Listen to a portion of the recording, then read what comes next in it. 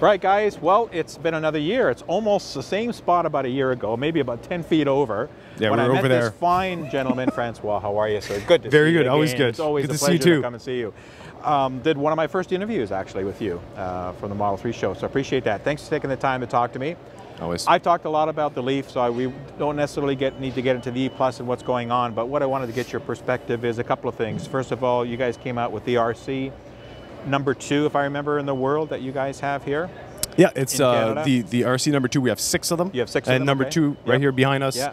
is the one that we will keep in Canada. Nice. And what's cool about it is it's got a lot of the components that you'll find in your everyday Leaf. Can you tell us a little bit more about that? Yeah, exactly. Just to take a step back, which is interesting when you build a race car, right? You want to take a Maximo or 370Z, which is a good example, or a GTR, and you modify the car around inside, modify the engine and everything you built around it. Well, for this, it's the other way around. We took parts, stock parts from the Nissan Leaf. So the motor, the inverters, and the battery, the 62 kilowatt battery, and we built the car around it.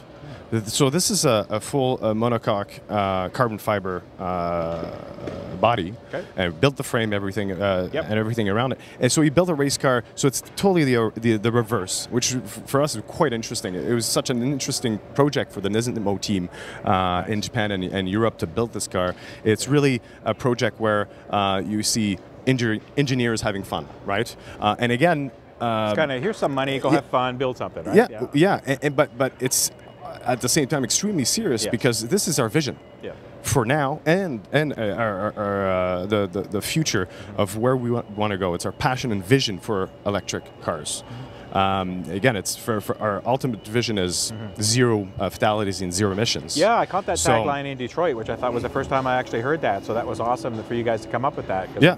I'm very passionate about safety and about what electrification and what the technology that's coming, not just in EVs, but in cars in general, can help solve. And you know, certainly with EVs, it seems to be coming faster. Absolutely, and with what we're seeing here behind us, this is our expression of our passion for racing, passion for putting the electric car out there, saying, hey, we can race these cars.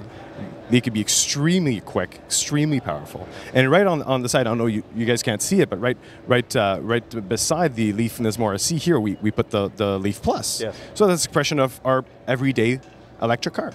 So you get perfect balance. You go out, go skiing, you take the Leaf Plus. You go on a track, this is the car. There you go. So it's perfect balance here, and we really want to show both visions here.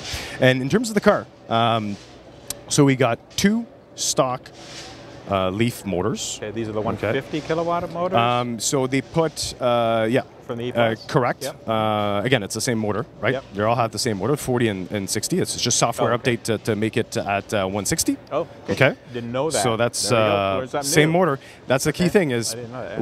when you want to modify and increase power on a motor, well, it's not you're not polishing cylinders, right? Or you're not putting a turbo. It's software, right? So to the ultimate capacity of that particular motor. For sure. So it makes it extremely simple, extremely quick, and you can change a lot of things as well. So the front end and the back end system and motor is the same on this car. So you have 2 motors. All-wheel drive, Yeah, 161 horsepower at the back, 161 at the front. And so torque? 322 total horsepower, and a torque, very important. Yep. 472. Wow. So foot-pounds of torque. It'll go. So it will go. And due to the fact that it's all carbon fiber and really a true race car, it's 1,220 kilograms. Okay. So really cut a lot of weight with the carbon fiber. We were at an event last night that Nissan put on for some media, go-karting kind of fun thing, where they actually revealed this, and I had an opportunity to climb into it. I'm not the skinniest guy on the planet, so I did have to kind of nudge myself in. But all carbon fiber, you can see the lightweight materials in those, the detachable steering wheel, all that stuff for racing. So absolutely.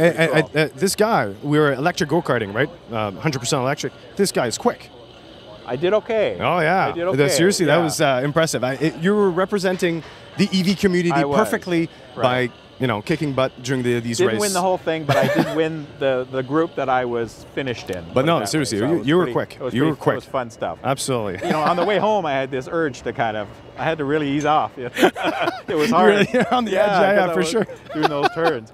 Well, it's great to see, everyday stuff kind of being put into the racing. We know a lot of manufacturers do that.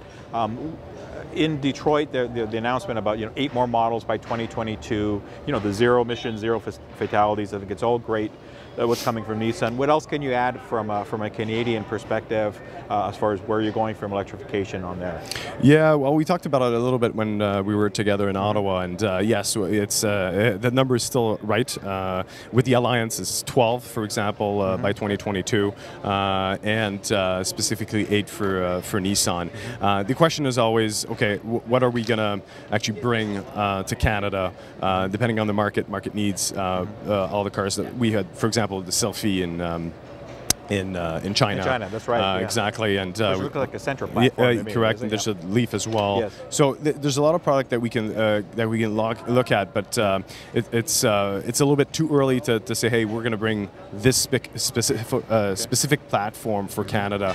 But again, as you saw in the past year, we launched the IMX platform for crossover. We launched the IMS sedan platform, which you saw. So we have both platform, so you know where we're going. I don't even need to present it to you, which is beautiful. But exactly. yeah, so really but I forgot to tell something key about this car. Probably everybody's just going to ask the question: does 0 to 100? What is 0 to 100? So 0 to 100 is an impressive 3.4. 3.4. Wow, that's pretty quick. So that's how the quality is. And this, you're going to be as a lead car for the Micra Cup series in Canada, is that correct? That is correct. So 2019 season, so 5th season of the Micra Cup. Great. We'll have that as a pace car, and we'll do some hot laps with the journalist. Nice. So it's really to look show forward it. to that. Yeah, no, it's going to be quite. We'll do. And again, I don't know if I told you, but again, it's the same 62 kilowatt battery that we're using on this vehicle. So it's good. It's good test for us as well. Good point you mentioned about the battery pack, and one quick question that I failed to ask, I think Brian, when I was down in Detroit, your counterpart. The 40 to the 62, obviously a few more cells, a little bit different packing arrangement in a very similar space. The welding, the welding as well changed. Okay, the welding changed. There's a lot of there's packaging, the way the modular design and stacked in the car. There was some dead space in that bathtub per se, lack of a better word. So the bathtub is pretty much the same, but there's some dead space. So the way that we stacked it, the way that we designed the module and the welding, actually, the welding technology that we use makes it that the pack is almost the same size. It's a little bit bigger, but it's the actual same pack for the 62 kilowatt vehicle. So we've adjusted the suspension. The vehicle is a little bit higher, but the ground clearance is a little bit lower. So, but in terms of if you see it, you don't see that variance at all, which is great. Like the fact that you can really not modify the whole car going from 40 to 62. Right. Any chemical changes to the cells, or are they still the same cells that are in the 40? Yeah, it's the same. Yeah, it's the same chemistry from that, and still AESC at this point. Lithium, manganese, cobalt, and okay, exactly. Good memory. Yeah, you still got it. Yeah, for sure. Excellent. And one last question. So we're looking at the RC version of the Leaf Nismo. But I do know in Japan they've come out with the street legal version of the Leaf Nismo. Any chance of that coming to Canada? Are you trying to bring one in or bring something to sell? Yeah, it's something that we always discuss to see what we can bring to the U.S., bring to the Canadian market. I saw it in Japan last year. It's really nice because it looks exactly like a Nismo version of the GTR and the 370Z. Like all three cars looks really color similar. Palette, same. Exactly. The rims and everything. So it's nicely done. But there's no plans for now to bring it to Canada. But again, it's we never put a cross on it for North America so things yet. Could change, and maybe a limited run or something like that. It could change, and it's just we just launched this car, so it's just a question of okay, what's next for the Nissan Leaf, and there's always things we can do. One last question about the E+. Any idea from when they're going to start hitting dealerships, dealer showrooms, and any ballpark pricing yet at this point? I got to ask, folks. Oh yeah, pricing was approved. Yeah. So I'm a little bit less stressed, but a lot of work. But it will be pricing will be launched later in the next few weeks. Okay. So not too far away. And for deliveries in Canada specifically, it is going to be in the spring of 2019. Okay. I always give a big gap, right? So not not because I don't want to say it really, but it's just because you never know what could happen. The reality is, hey, there's holes that we have at the factory with every single car that we have to look to do inspection. Yes. Could be longer than usual. Okay. You can never know. So it's always put a bigger time frame. And you'll be running the 62s in the same lines as the 40s. And oh yeah, actually a very good question. In Canada, it's going to be different. Okay. Okay. We're going to offer the SV40, the S62.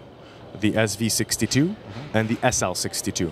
Okay. That's our lineup. So the 40 will come in the mid trim only? Correct. And then the E Plus will replace the SL and the lower trim? Correct. That's strategic based on the take rate of what we sold in the 40 kilowatt. Yeah, the challenge is always that mix could also change when we launch a 62 kilowatt, but still, due to the fact that we sold more than 50% of our SVs, of our 40 kilowatts as SVs, it made sense to keep the SV40. Okay. Yep, exactly. Is that the same in the US as well, or are they doing something different as far as what model lines? In the US, it's all trims. So all three trims for both model lines? S40, SV40, SL40, so all 6 trims. Okay, great. So understand that, folks. In the US, you'll still get the SVSL in the 40 and SSVSL in the 62. In Canada, it'll just be the SV model in the 40 and then the SSVSL in the 62, if I got that right. Perfect. I was paying attention, even though they're tearing stuff a lot of noise here around us. I'm sorry. Every time I interview this guy, they're doing something around us. I don't know what it is. It's true. First interview, there was moving cars. They were moving cars. That's right. They were moving cars. Good memory. Anyway, well, listen, as always, a pleasure. Thank you very much for enlightening us on news, what's going on in Nissan Absolutely. It's always a pleasure. And we'll keep our eye on it. And I look forward to doing some hot laps in this thing at some point. For sure. And we need to go electric go-karting again. We do need to go electric go-karting. Guys, if you haven't done that, find a place local to you and do it. It's awesome. Absolutely. It's a lot of fun, and you don't stink like gasoline after a few laps, so it's beautiful. That's true. Right. Thank you, as always. Merci beaucoup. Cheers. Right, thank you. Right, guys, well, I'm here at the Kia booth, and I have, it's really a thrill to be able to meet Reg. How are you, Reg? Very good yourself. For taking the time. We started talking before we started filming, so I got all excited about this interview, but he really knows his stuff. Now, in Detroit, you guys saw me with James Bell and the Kia Niro EV, but today I want to focus on the Soul, because I didn't really talk much about it. Now they have one here that I'll climb into, and you'll see some intermixed video throughout this interview. But Reg really knows his stuff, and thank you very much for taking the time. You're very welcome. It's my pleasure. Thank you. So what can you tell us about the new Soul beyond, we were starting talking about some really deep battery stuff and the way you guys handle thermal management, and I want to get into that, but maybe give us a quick overview on your take of the new Soul. Okay, well, the new Soul 2020, basically, we took our new Soul platform, so it is a little bit larger inside, a little more spacious, but we wanted an EV for today. So what do EV customers want for today? Well, definitely a longer range. So what we've done here, the official is not yet here, but if you take a look behind you, it says up to 385 kilometers, so the range. So we have a 65 kilowatt battery. It's about 240 miles, 225-ish, yeah, something like that? Yeah, about that. Okay. So we have a 65 kilowatt battery in this car. So it's still positioned in the same place under the car, so you have your full trunk space, a very low center of gravity, really nice, and improved battery cells. And right now we're shooting for 385 kilometer range, and that's real world range. That's not tested by us, that's tested by the Canadian government, the EPA. Right, and these are the same packs that are in the Niro EV Yeah, as it's well. the exact same pack that's in the Niro, and the Niro officially is 385 kilometer range. Great. Okay.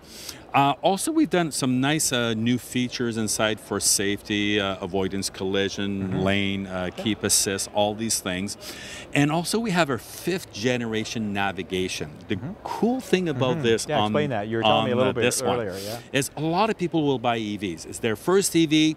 They're not sure how to drive an EV. It drives a little differently. And if you know how to drive, if you're an EV driver, you can really maximize on that range. So our 5th generation navigation, which is standard in our EV Soul, no matter which trim you get. if you input your address in. Now the car, the navigation software is going to take a look at all your speed limit, your stops, your turn, but the topography of the land too. Hills, uphill, downhill. Interesting. Now the car is going to coach you. Okay, it's going to come up with messages when to take your foot off the gas to go into regenerative mode, how to accelerate up a hill, take your foot off the hill. So now it's going to maximize how you drive.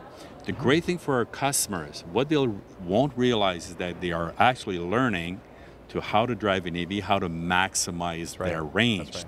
And a lot of time, as you know, if you're a good EV driver, you'll leave point A, you'll get to point B, you'll look at your range, go, hey, I have more range now than I did when I left. Or I didn't use as much as I thought I was going to use. Exactly, because you're doing it properly. Also, if you drive an EV properly with this coaching, there's a lot less wear and tear on the brakes. Okay, the car slows down itself. So it becomes a lot of fun to drive to because the car is interactive with you. So that one is the big thing here we've done. And that's kind of beyond what Nissan started with the Leaf, the original Leaf with the tree kind of system where you build these trees. And this we have taking the same it to the next thing. level. So this is just taking it to the next level. We do have the trees and all that too, which is fun to look at. We do have, you know, and the mapping on your navigation that shows you when you're in regen, what's powering the car. You know, all these things are still there, but we went that one step further. And one thing I wanted to focus on as well was the thermal management that you guys offer. You were starting to explain some stuff, and I thought I hadn't heard before, so maybe you could go through that. So basically, any EV car, the battery pack, a lot of people think in Canada it's the cold that affects them. Cold does not affect these batteries. What these batteries don't like is heat.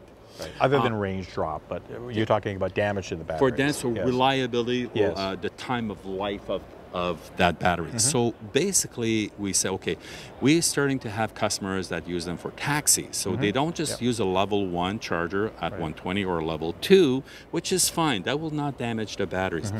But if you constantly use the level 3, the large chargers, the industrial chargers, the faster you charge a battery, think of your computer at home or your phone. If you charge them fast, what happens to the battery? It heats up. They get hot. It does not kill the battery. What it does, it takes a little bit of life away from the battery. So we says, what can we do at Kia to improve that? So what we've done now, instead of just having air basically cooling this battery pack under the car, it's a sealed unit, we are running coolant lines through it. But we have a dual stage. So basically we can run a single coolant through our heat exchanger that we use for the control modules under the hood and the electric motor and all that. So that will keep it at a certain temperature. If the car notices you're on a level 3 charger or you're in a heavy regen, which the electric motor becomes a big generator alternator, we can open this valve and we have a 2-step system. Now the air conditioning system part, that heat pump now, cools the battery pack also. So you can have moderate cooling or a little more heavy cooling or more you know, intense cooling to make sure that that battery pack stays at a stable temperature. And that's all automated by the car itself. This is all controlled by the car. We have temperature sensors. We take a look when we regen. It's all controlled electronically. Ah, excellent. And that will help, obviously, for you to maintain a high manufacturer warranty that pretty well everybody's coming out with. I think you have an 8-year as well warranty on the pack and so forth. Right? Well, that's good to know that you've offered that features. As we talked about just before we filming, you know, having that larger battery, having a bigger motor in this package versus what was there. If you've driven the old Soul, it's not a slouch. It's a pretty neat car. It's really cool. This is really going to fly pretty well. Do you have any specs yet on 0 to 60, 0 to 100? No specs yet. It's still being tested. It's a nice package. Any idea when these are going to be available on dealer showrooms? We're looking around April. Around April time frame. Around in Canada April time. And US, is it a similar launch? In Canada right now, similar launch, yes. Okay. And any idea of price points yet on these? Not yet. Nothing has been announced yet. It's still, we're trying to get the best price possible to be the best value on the market to give our customers, you know, the best service. Yeah, appreciate that. Well, we'll keep our eye out for pricing on that, and I don't think it's been announced yet on the Kia Niro as well? No, not yet. Not yet? You will probably see prices arriving mid-March. Mid-March, okay. And the cars should be arriving in the dealers around April. And it's one plant that's making these. I'm not sure if the Soul falls into that category. Yes, it's the same same thing. So it's the same Korean plant that's making these. So it's going to be a bit of a constraint allocation issue for the little bit. Do you see that as well? we were promised that because Canada is it's a really resurging market for EVs. Like we're really growing, especially in the Quebec province. Yes. Huge infrastructure. Yeah. And you have incentives, but that's another story. Yeah, I know. Hopefully that will change. We'll see. I don't know. But we were promised we will get the amount of electric vehicles we need. We're maybe not the largest Kia market, but we're a very important Kia market. Excellent. Okay. Well, I wish you guys all the best of Thank you very success. much. And before I let you go, now my fans know that a couple of shows ago I created a new kind of award for my show. I'm coming up on my 1-year anniversary in April for doing the show. Great. And I looked at all the EVs that are out there in the marketplace, and I picked the Kia Niro EV or the e-Niro, depending on what side of the pond you're on, as my pick for the 2019 EV of the year. Well, thank you very much. And I wanted to give you this, so hold on one sec. I got a certificate here. Yay. Love when we do things live. So here's just a nice little accolades from the EV Revolution show for the Kia Niro EV e-Niro 2019 EV of the year. As my pick. Well, thank you very much. It's our pleasure. Thank you. It makes our brand very, very proud. And one thing with the Kia brand, we're always trying to get better constantly.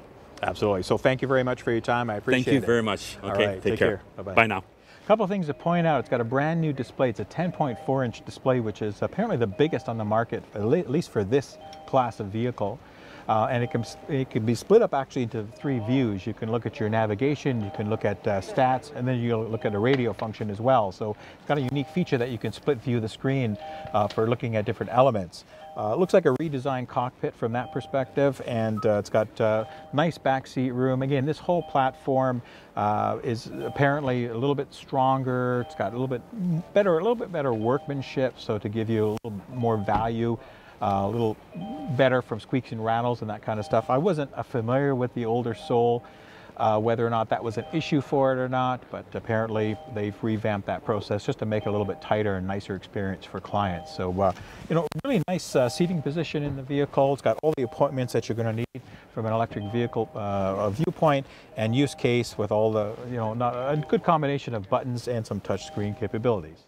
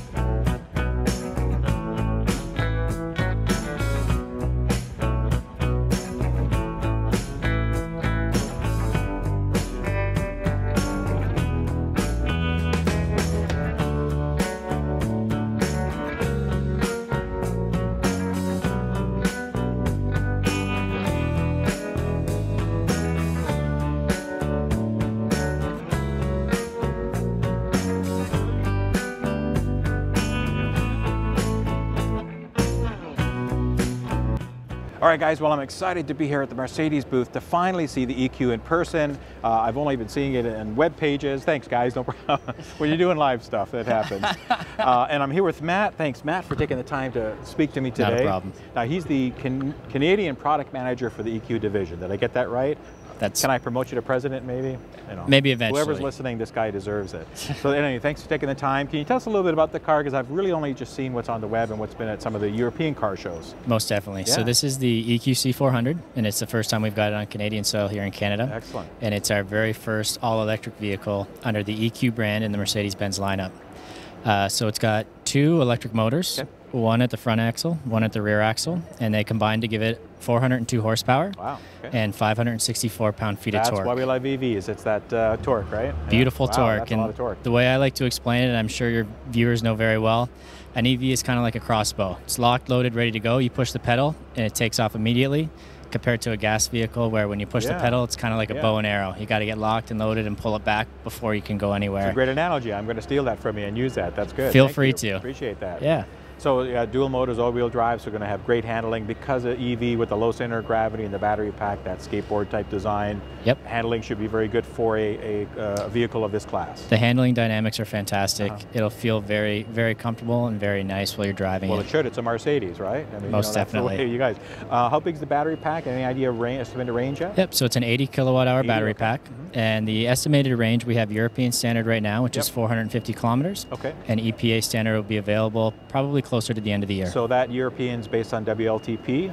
It's actually NEDC. NEDC, okay, so they're a little aggressive in kind of giving it, so you said what, 4 and change? Yeah, 450. So it's probably safe to say probably in the 350 to 380, 390 range. We can estimate. Probably not a bad idea, at least at this point, and then we'll wait to see what officially announced. So 80 kilowatt hour charging, does it have active battery management in that, so liquid cooling or any other mechanisms? It does, so the system is actively cooled or heated to get to optimum temperature, again to get to the best range possible for the vehicle. Right. And as part of that, we have something called preconditioning with the vehicle. So when the vehicle's plugged in, you can set it to be ready to go in the morning, and it'll have the battery up to optimal temperature, so you're not actually wasting the battery charge to get to that temperature, and ultimately helps with efficiency once the battery's to... And you'll have an app for that, as everybody does as well. We definitely will. Onboard charger, is that an 11 kilowatt charger, or what's the charger on? Yep, so we're initially going to launch with the 7.4, but the 11 will be available shortly after launch. Okay. And will that be an upgrade, or that'll just be, you'll start with the 7.4 and then you'll change it to 11? Is yeah, that what your plan we'll is? make both available. Make both available, okay. So standard then, for an 80 kilowatt hour at 11, you're probably looking at about a 5-hour, 6-hour level 2-ish kind of thing, and then... On level 2, so we'll start out with the 7.4, it's around 8 hours. That'll come down when we add the 11 kilowatt. Great. And then, of course, when you go to a level 3 supercharger, you're looking from 10 to 80% at about 40 minutes. Okay, and what's the highest maximum throughput you think you could put through this on a DC fast charge? I mean, you can go as high as you like. It's up to 100? Rated up to 150, I believe. 150, so depending on, obviously, if it's one of the new Ionities in Europe, or maybe the Electrify America, or it'll work for Canadian those. ones, Canada ones. Yep. But it should be able to get close to 100 or in that range anyway, to be able to top you up pretty quick. Now, I haven't been able to look inside yet, but this is a 5-passenger, or does it have a third row as well? Yep, it's a 5-passenger. There's no third row available. Yep. For viewers that aren't familiar with the nomenclature for Mercedes-Benz, this is the EQC, and it pretty much lines up size-wise to our GLC lineup. Okay. So it's a compact SUV. Okay, excellent. And from a price point perspective, do you have any pricing has been released yet on that? Pricing has not yet been released, but it will be available come start of 2020. Same timing when the vehicle will be available in the Canadian market. I was just going to ask you that. So you had mentioned before we started filming that in Europe, these things will start delivering, hitting the streets probably the latter part of this year, late fall, early winter of 2019, and then in Canada and I guess USA as well, North America? Yep, so the North American launch, we'll launch at the same timing as the US and be available early 2020. Okay, great. Well, sorry guys, again for the background stuff. That's what happens when you're doing things during media day here. All kinds of stuff happens. Anyway, it's a beautiful vehicle. I wish you guys all the best of success, and I look forward to seeing one in the fall when you guys have something here for us to look at. Thank you. All right, thanks, Pleasure to meet you. Appreciate it. Thank you. All right, guys, my last stop today at the Canadian International Auto Show is at the Genesis booth, and they unveiled their new electrical concept car, which I'm so excited about. This is just a fantastically gorgeous car. I'm here with Patrick, who's going to tell us all about it. Hi, Patrick. Thanks very much for taking the time to My chat pleasure. with me as Thank well. you. What can you tell us about this gorgeous looking vehicle? So this is the Essentia. It is a concept vehicle from Genesis, and it is in the format of a Gran Turismo EV coupe. Wow. So those classic GT proportions, Yes. the beautiful long hood, the extended wheelbase, Yeah. the swept back roofline, the gargantuan rear wheel arches, all of those great things, but of course with an EV propulsion Who would have system thought of an underneath. EV, right? Yeah, exactly. I mean, the beauty of an EV is it can be effective or efficient, but it can also be fast. True, absolutely. So, you know, as much as there's a story here with the EV, what this car really is more of a rolling canvas. It's almost a canvas upon which rests the DNA of our future design direction. So Excellent. a lot of the elements that you see on this vehicle will make their way onto future Genesis production models. Okay. And on the EV side of things, I can say that there will be EV Genesis models in the not too distant future. So within the next 2 to 5 years is probably a safe bet? I'll leave that one to the imagination. Yeah. Okay, so yes, or it could be enough. Any specs that you can tell us that's in the concept? So again, because it's a concept vehicle, Right, okay. we don't get into too much detail. Sure. Of course, any such vehicle, if it did go to production, would be based on the latest and greatest technology at the time. But in the vision of our design team, this car would have a 0 to 60 time of less than 3 seconds. So Wow, gives you a sense of wow. what we'd be looking for in terms of the electric motor That's output. ludicrous Tesla fast, so when you're into that time.